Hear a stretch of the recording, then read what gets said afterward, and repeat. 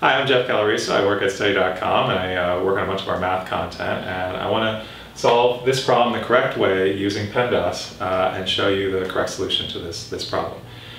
So we have here 8 divided by 2 and then 2 plus 2 in parentheses. And we know from PEMDAS that we do parenthetical statements and exponents first, then we do multiplication and division, and then last we do addition and subtraction. So here, the first thing we want to start with is we have a parenthetical statement, the 2 plus 2. So we want to add those together, and we get 4.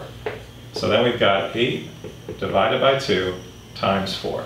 And this is where people get stuck, because you've got a division statement and a multiplication statement. And technically, those are together. So what do you do first?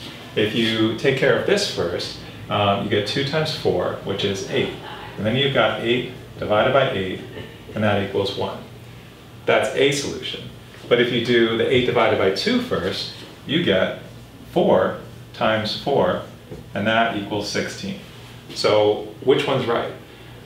The answer is, when you've got this type of expression, where you've got the same operation to do, you start left to right, which is why you should always do 8 divided by 2 first, and then you'll get 4 times 4 and 16. So 16 is the right answer for this problem.